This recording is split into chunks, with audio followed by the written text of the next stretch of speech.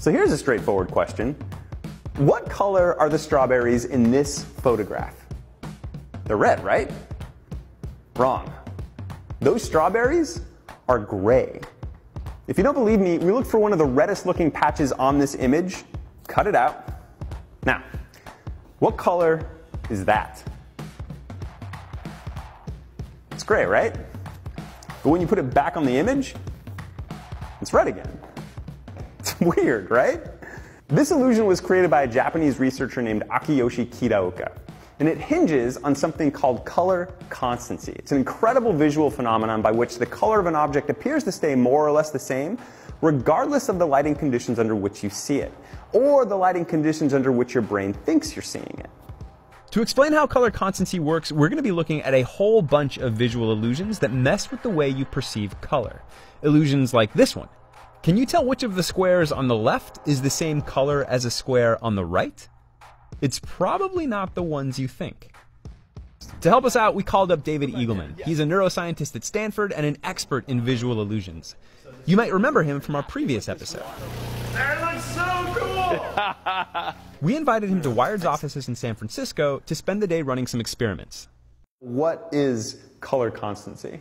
The brain wants to see an object as a particular color all the time, irrespective of what the lighting condition is. Light has a lot to do with how you perceive color, in large part because light itself can be color.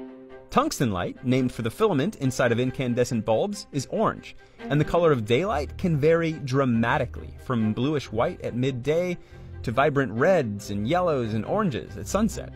So for example, we were just outside and I was holding a white coffee cup and it looks white to you. And now inside with totally different lighting conditions, it still looks white to you. Even though what's actually hitting your eyes is different in the lighting, because of what's called the illuminant that comes and reflects off of this, what actually hits you is very different in these cases.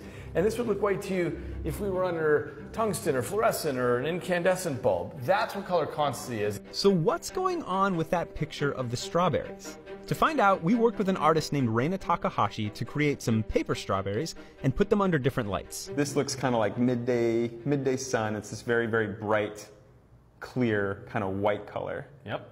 And this is a much more yellow. This is clearly just like a tungsten light. So what happens if we move these into the light? Let's try this. Okay. They do look slightly different, but they remain red, even though what's called the illuminant is quite different on them. Now there's something interesting going on here. You can rationally recognize that these objects are different colors, but your brain still classifies both groupings of strawberries as red. Which brings us back to Kitaoka's photo. You might have noticed it has a kind of blue-green overlay to it. And researchers think that your visual system perceives that overlay as the color of the light that's hitting the strawberries. And it corrects for that light by subtracting it from the actual physical gray color of the pixels in the image. And this causes you to perceive the berries as red. So check this out. We have some filters here that, like the overlay on the strawberry photo, is blue-green, which is opposite red on the color spectrum. And that means that if you use these filters to cover up our camera lens, it actually blocks red light. So if we now point our camera at these red objects, the pixels on your computer screen are technically gray, but to you, these objects probably still look red. That's what color constancy is the brain always trying to say, what is that object actually in the world? So with that said, you might think that the reason these strawberries look red to you is because you know strawberries are supposed to be red.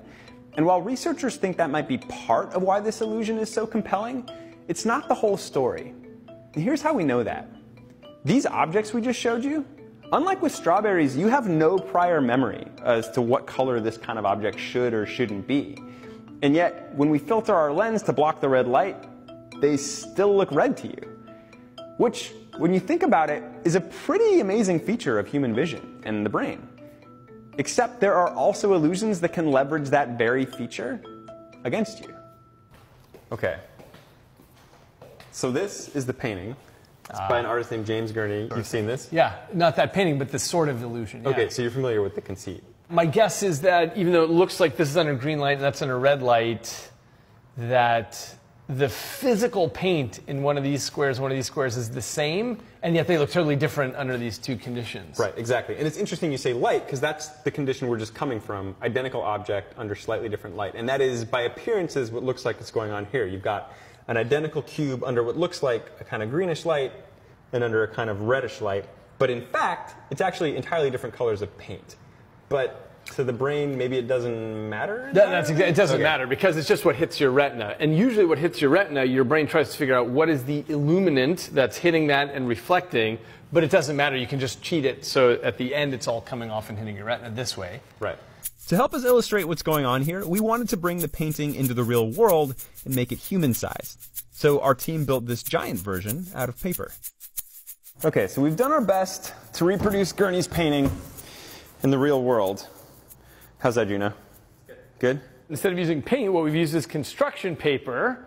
And interestingly, one of the pieces of construction paper there is exactly the same color as one of the pieces here. Okay, and so when I look at this from where I'm standing, this upper right cube looks the same color as that upper right cube. And this lower right cube looks the same color as that lower right cube. But that's not the match. Yeah, so the matching squares are actually this one on the lower right and this one on the top here. So let's go ahead and prove that, which we can't do in the painting, but we can do physically like this. Okay, so you can see that this is exactly the same color of construction paper here. And that is 100% the same piece of paper. So if we put it back over there, the key is that because this side of the world appears to be bathed in a green illuminant and this is in a red illuminant, they end up looking quite different, because the way your brain judges the color has to do with all the surrounding colors as well as the illuminant around. And so what your brain serves up to you can be completely different than what is actually physically hitting your retina. Okay, so here's my question. Is this happening in my eye, or is it happening in my brain? Good question. That has been debated in the literature since the beginning of these sorts of illusions, and the answer is it's both. There's lots of stuff happening at the level of the eye, all the way back to your brain making what are called unconscious inferences about the world. In other words, it's guesses about the world based on its prior assumptions. And so there's things happening at all these different levels. Your brain takes into account the context all around and then serves up some story about what it thinks the color is based on what is most useful. Right, because if your brain was a complete literalist, it would have no problem telling that that square and that square are the exact same color. Yeah, that's right. Okay, so for me, this raises the inevitable question that every college student has, postulated in their dorm room, which is like, how do I know that the color I see is the same color you see? Right. Actually, you can't know that. We don't know that. Your mother taught you to call this green, and my mother taught me to call this green, so we can transact and negotiate in the outside world, and I can say, pass the green thing, and you can do it. But our internal experience, we don't know if it's the same thing on the inside or not. And in fact, one of the things that's been surfacing lately on the internet a lot are illusions where we can actually demonstrate that people are having slightly different perceptions of what's going on. Like the dress. Like the dress. You remember the dress, right? Of course you remember the dress. Everybody remembers the dress, the viral internet sensation that divided the internet back in 2015. Some people saw it as blue and black, other people saw it as white and gold. Still drives people up the wall. So which camp is right? Well, the short answer is neither. The actual pixels in the image are blue and brown. But the full answer is a bit more complicated. Scientists still aren't sure why two people can see the dress so differently, but a popular hypothesis is that the colors you see depend on how your brain interprets the light hitting the dress. If your brain thinks the light falling on the dress is blue, it subtracts that color from the pixels in the image, and you're more likely to see gold and white. Conversely, if your brain thinks the light falling on the dress is more yellow in hue, it subtracts yellow from the pixels, and you're more likely to see blue and black.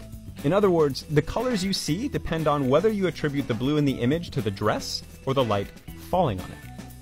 And believe it or not, this isn't the only time the internet has been divided over the color of a piece of clothing. A couple of years after the dress, this photo of a shoe went viral for the same reason. Some people see it as gray and teal, while others see it as pink and white. Okay, so then I feel like the really big question then is, do you think it would be possible for us to physically reproduce one of those ambiguous illusions? I think we could tweak the lighting. The difficulty is knowing we'll see it in just one way. And the question is, how do you test it? if we don't see it opposite ways, how do we know we've captured it? Well, we'll have to find some other people and ask a bunch of people. And if some people say it's one way and some people say the other way, then we've reproduced it. Right. Yeah. Well, let's give it a shot. All right, let's Okay, try. good. All right. So we set about applying everything we learned up to that point. We knew that our brains would try to correct for the color of light hitting the shoes, and we also hypothesized that the more ambiguous that lighting was, the more ambiguous the color of the shoe would ultimately be. We tried using gels and different kinds of lights, and we tried mixing up what was in the background of the image, all to make it harder for our brains to determine what color light was falling on the shoe. But we couldn't quite get the colors right straight out of the camera. So Juno took our picture into Photoshop to shift the hues around, and it worked. At least it did for us. So to see if lots of other people would see it differently, we asked folks around the office. Yeah, gray and teal. It's pink and white, obviously. Gray and teal. Definitely. It's pink and white. It's pink and white. Those are gray and seafoam green. Pink and white. I think it's gray and teal. No. Yeah. Remember we called this an ambiguous illusion? Well, that's partly because different people see it differently, but it's also in part because for some people, it switches back and forth. Wait, can I actually? Yeah. Well, now it looks kind of pink and white. Hold on. You're this looking like- away. Say again, True tone, we turned true tone off. Okay, so now it looks pink and white to me. I see pink. So the color changed in the last 15 seconds? In a sense, Jay, it did. If you don't believe us, we've posted some links in the show notes below that might help you see the other colors. The fact is, there is a lot we don't understand about color, which might seem strange because color is such a fundamental part of our lives, but it wasn't just the internet that flipped out over the dress and the shoe. It was scientists, too. Before the dress, researchers had never observed such stark differences of opinion over the color of an object, and they're still not entirely sure why those differences exist. Everybody's brain is a little bit different, so if you come to the table with different expectations about what you're seeing, you'll see it differently. One of the theories about the dress is that how you see it might have to do with whether you're an early riser or a night owl. The idea is that people who stay up late are more likely to perceive the dress as blue because they spend more time seeing things in artificial yellow light, whereas early risers are more likely to perceive the dress as white and gold because they spend more time observing objects under natural bluish light. Color adds this layer of information to your perception of the world, allowing you to distinguish between objects and react quickly in a variety of situations. Most of the time, you don't even think about all the work your visual system does to serve you that information. But every once in a while, an illusion like the dress or the shoes or Kitaoka's strawberries comes along to remind you of all the things your brain takes care of under the hood. Which is pretty amazing, right?